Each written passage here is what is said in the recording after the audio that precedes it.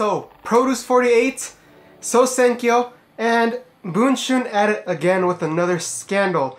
This is the AKB48 group news of the week. Let's start off with Produce48. So, it's been 2 weeks since I did the weekly news, but I have a big compilation of everything that has happened. And let's start off with Produce48, and that is with the song that actually got revealed before the actual TV show aired. I'm not familiar with the actual show, like I know before it was Produce 101 and this time it's Produce48.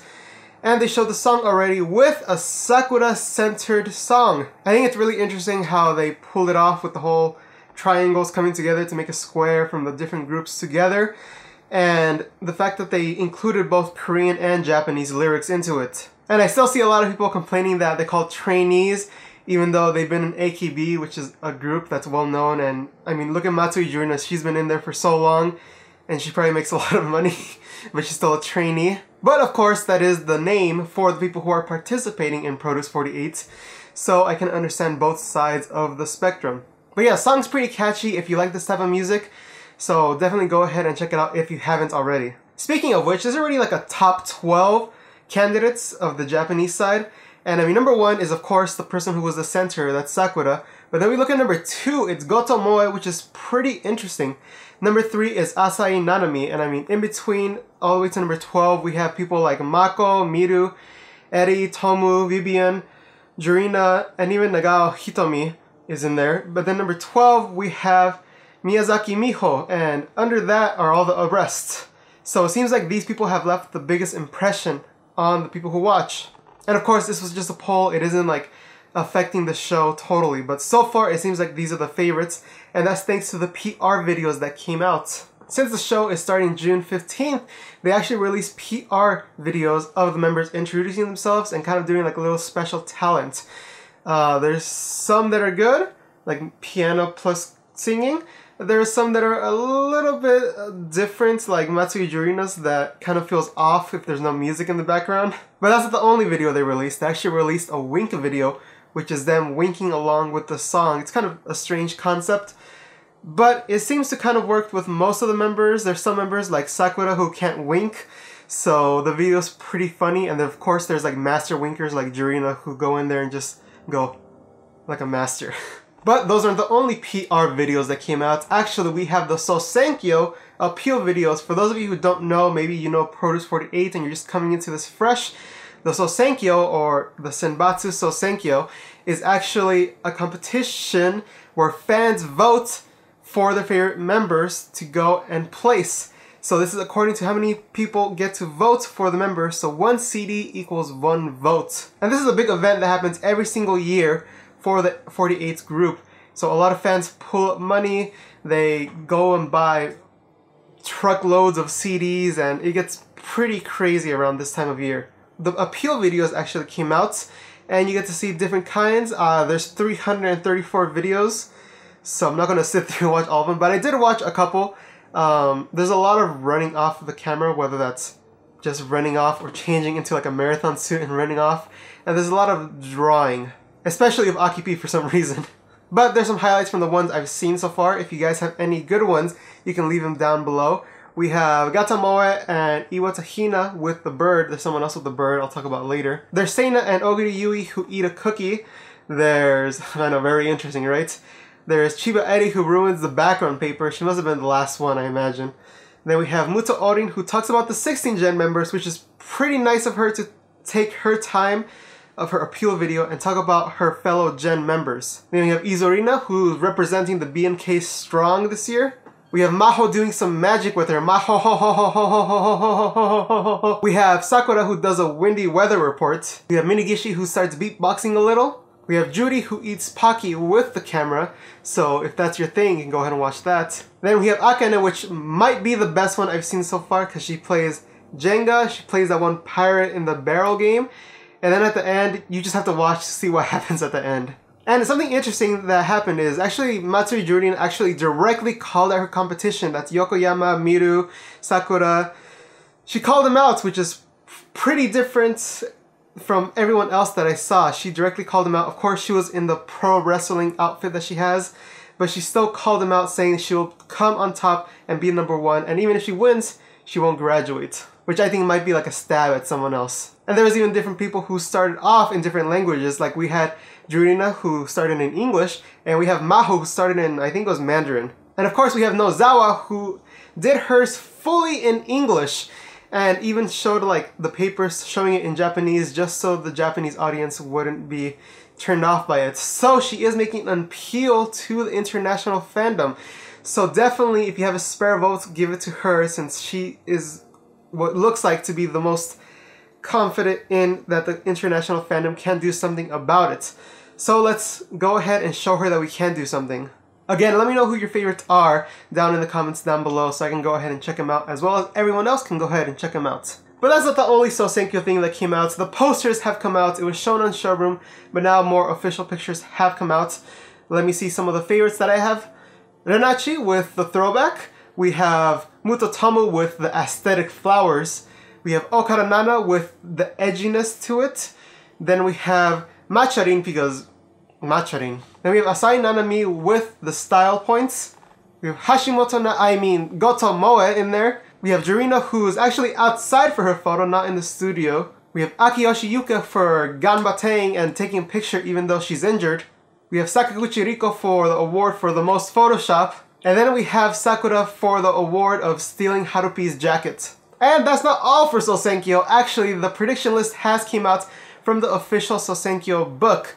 And there's some pretty interesting choices for this. Number 16 is Macharin, which I hope happens. And then of course we have Miru at number 12. I think that's kind of low for her, as well as other people. But an interesting thing is their order for top 3, which is what everyone's talking about right now, is number 3 with Ogiyuka. And then for number 2 we have Sakura, and number 3 we have Jurina. So pretty interesting that they have them 3 lined up like that. Again, we won't know until the actual results come in. It'd be pretty interesting, and this one will definitely be worth the watch this year. I'll probably do a live stream before the Sousenkyo, kind of making my picks of who will be my top 16, so look forward to that. I kind of did that last year, and this year should be fun. But next up, let's go into SK48, who has released their information about their 23rd single, with the center being Matsui Jurina. And this will come out right after Sousenkyo, so I'm not sure exactly how the sales would do. This comes out July 4th. And with it being so soon after Sousenkyo and all the fans spending their money, I don't know how much money is going to go toward the single. So it's a pretty interesting choice for them to do this. Oh, and by the way, we have Suenaga Oka and Saito Kaho, who are chosen for the first time to be in the single. Now let's move on to some music videos, and all of the coupling tracks came out for AKB's new single. So let's go ahead and talk about them. First up, we have Kimi wa Boku no Kaze, which is with the group center, the ones who took the test and then won. This is basically the group that is good and remembers a lot of stuff about AKB. And of course the music video is about them studying and in a classroom. And the song is actually pretty nice. The idol filter is a little bit too high for me, but it is still enjoyable, so go ahead and check that one out. Next up we have Team A with Romantic Jumbi Chuu, which when I first heard it, it reminded me of like a Nogizaka album song.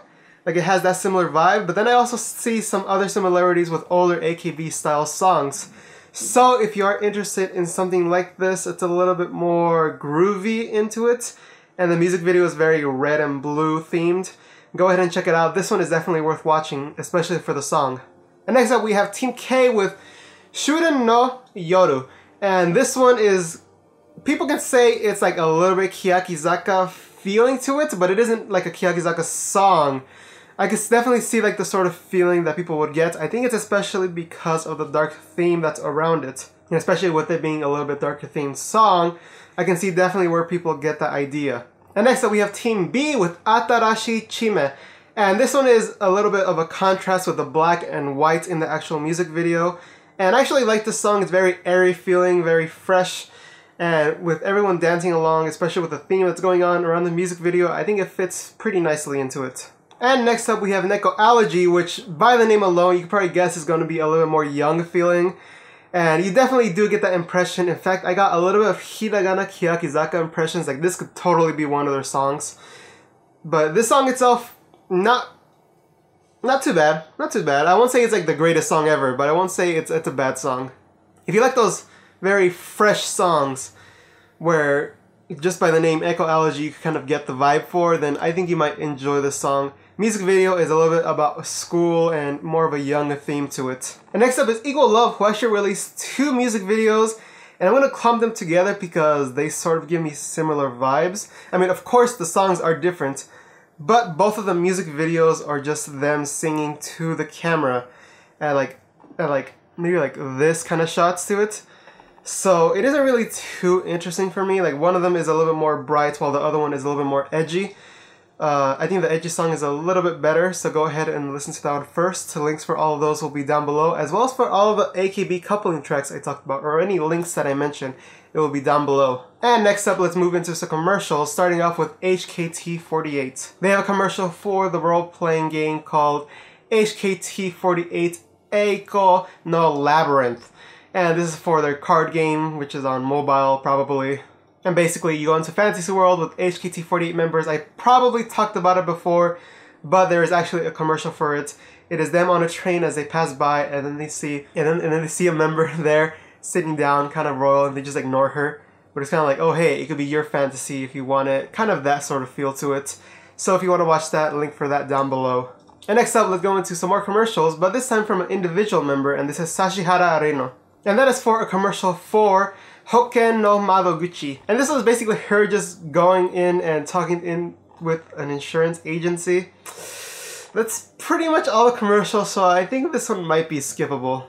And next up is Sashihara Rino again for the commercial for Karada Sukoyaka Tea. This one is basically her having like, it looks like a gyoza party, but I think there's other food there. But it revolves around her and the peoples are extra, and then it's just her enjoying food and drinking the tea. So go ahead and watch that one. It's a little bit more interesting than the previous one. And that does it for the 48 news. Let's go into Graduated, starting off with Matsui Rena, who is going to be in a Kamen Rider Build movie. She's going to take the role of the governor of Kitamiya, and this isn't like a huge role, but I mean, for the movie, it's probably a big deal. She said that she will enjoy this role since kids and parents can watch this movie together, and she's very surprised that she got into a special effects movie. So we will be able to see her maybe with some special effects sometime soon. And next up is Fresh, I guess I should call her by her real name, which is, I have to look at it because I always forget, Ichikawa Miori, who is joining in a stage play for Danganronpa 3. She's going to be playing the character Toa Monaka, and I haven't really delved too deep into this. I think I just watched the anime and that's all I did with this. The character she seems to play is like a really smart character who pretends to be in a wheelchair. So it might be interesting to see how they incorporate this into a stage play. So if you want to see this, go ahead and check it out, because I know I probably won't see it.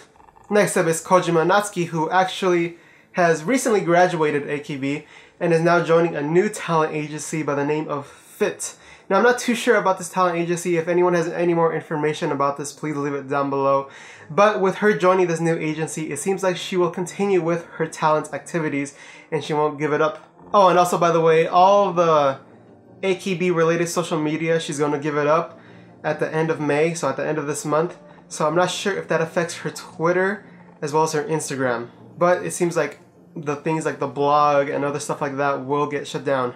And next up is Kitahara Ria, who is actually being appointed as the Niigata election ambassador. And since they're having elections since the former governor has left, it seems like she is going to go ahead and promote the elections. So it's a pretty big deal for her to go ahead and do this, and since she had a big deal with NGT and Niigata in general, it seems like this is a good thing for her. And let's throw it back to Ichikawa Miori. Yes, that's the name, not Fresh Lemon. There's more information about her photo book, and the covers have been released. Honestly, probably not the best photo book covers. In fact, it kind of makes me not want to buy the photo book, so I think I'm not going to buy the photo book. Standard edition, she looks pretty cross-eyed in this.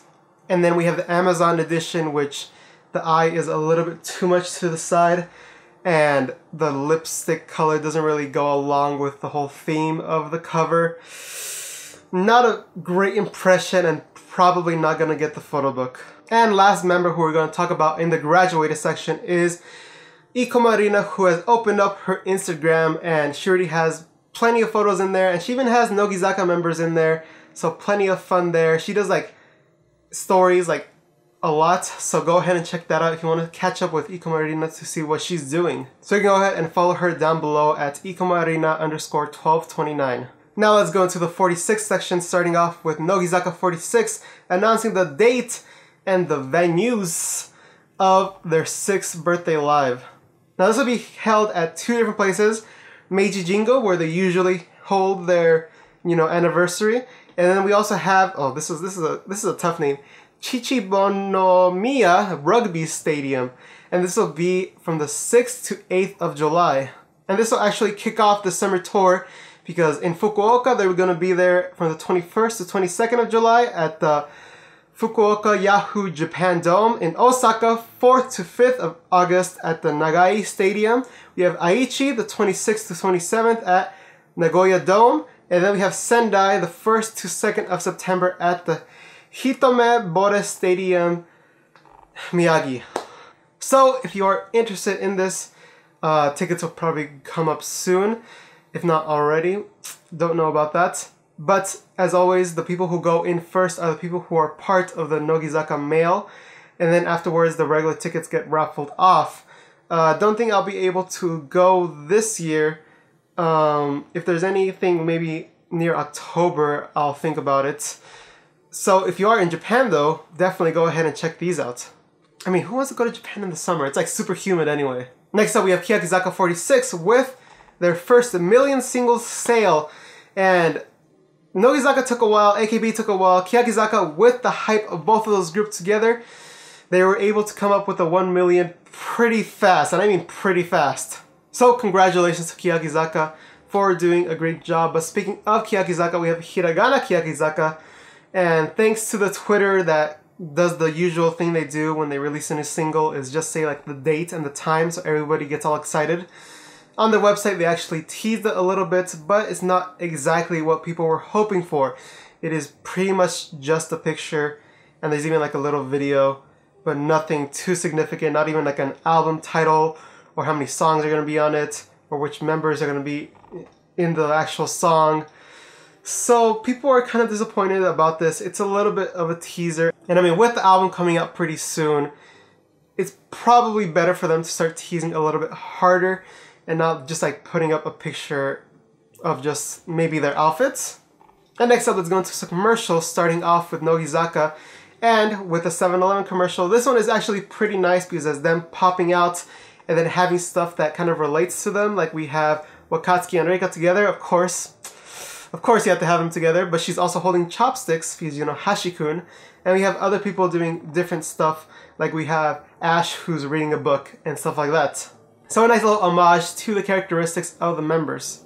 And next up we have Shirashimai, who's in a commercial for Kagome, which is actually a beauty product, and it's a nice little, cute little commercial. I think it's like 15 seconds long, and it's basically her picking something out, little leaves come out of her head. It reminds me of like the Pikmin from 46 Hour TV, but it's a nice little commercial to watch.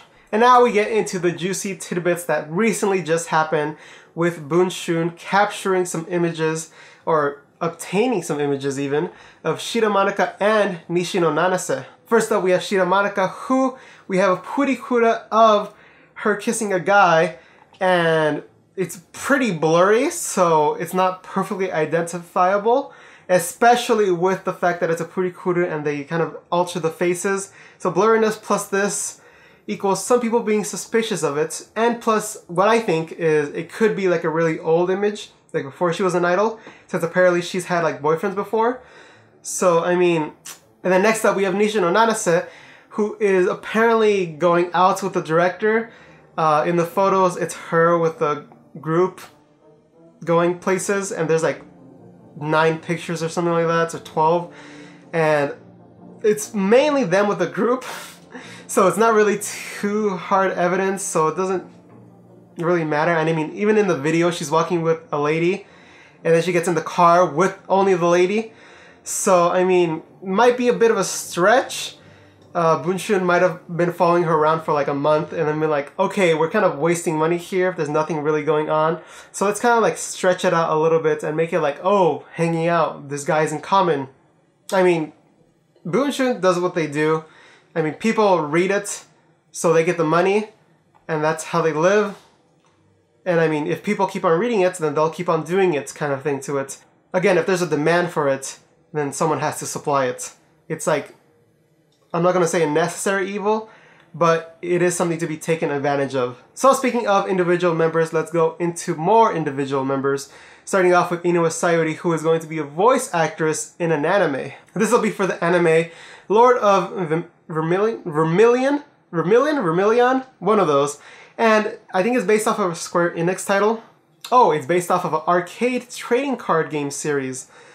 And this will air on July 2018. I don't imagine her playing a main character. Oh, in fact, she is one of the main characters. It is for Ducks. Oh, apparently I read that wrong in the beginning. She's going to be a mysterious female knight completely clad in armor. So, it seems like she's going to play a main character in this, and it should be really interesting to see her playing a main character in an anime. So, look forward to that when it comes out and definitely watch it. Next up is Sakura Reika, who is going to be in another musical. We have the one I talked about last time with her being like kind of a conjoined twin, and this time it is for a musical called Rebecca. This is based on an international version, and this is actually the Japanese version, and she'll be able to play this character in the winter. This is triple cast, so she won't be playing it throughout the whole event, kind of like how Ikuta Erika does. So she'll be able to go in there and play the main character as alternate takes, usually how musicals work, right? Like, you can't have people singing every single day. At least in that level. So if you're able to, definitely go ahead and watch this December to February of this year. We're almost done, guys. We have like 3 more topics. Alright, now we have Nogizaka 46 with Saito Asuka and with Nishino Nanase being new models for the fashion brand GRL or Grill, thanks to the person who commented that on the podcast. Yes, so they're new models for the fashion brand, and actually during the recent walk that happened, I think it was Tokyo Girls collection. I'm not too positive on that. So they were able to walk as their models during that runway show. Next up we have Sugayuka. As we know, photo book coming out. We actually have a title for this now. It is Fiancé, and it seems like the parent and her kind of came up with this theme together. So pretty interesting that they chose this theme. I guess it kind of fits with what's going on, even though it's in Paris. So yes, look forward. I'm pretty curious to see why they actually titled it like this. So I guess we'll only find out when the photo book comes out. And last bit of news is, again, with another photo book, and this was Shiraishi Mai's photo book, you know, the second one that came out, Passport. Well, now it's over 300,000 copies sold. This is more than like what some of the 48 group people get, like 2 of them combined. Just to put it in like a little bit of perspective how much it's sold. This is actually the #1 most sold photo book in Kodansha's history. It used to be like the #1 solo photo book, but now it's like the most photo books sold in general. So I mean, 300,000, that's like a crazy number to think about, that many people bought this. So congratulations to her. I think it's been reprinted like every single month that it's actually been out. It's been reprinted 19 times. So congratulations, it's actually a great photo book. If you haven't picked it up, I definitely recommend picking it up. I mean, look how many people have, because it's a great photo book. And that does it all for the news this week. You can go ahead and subscribe to keep up to date. Go ahead and check out the Slope podcast where we talk about the Sakamichi series every single week. There is the video on YouTube and even on Google Play, iTunes, Spotify, iHeartRadio, and different platforms. Go ahead and like this video and leave your comments down below about anything that I talked about, and I'll go ahead and read it and try to reply to you guys. That does it for this week, and as I say every single week, thank you all for watching.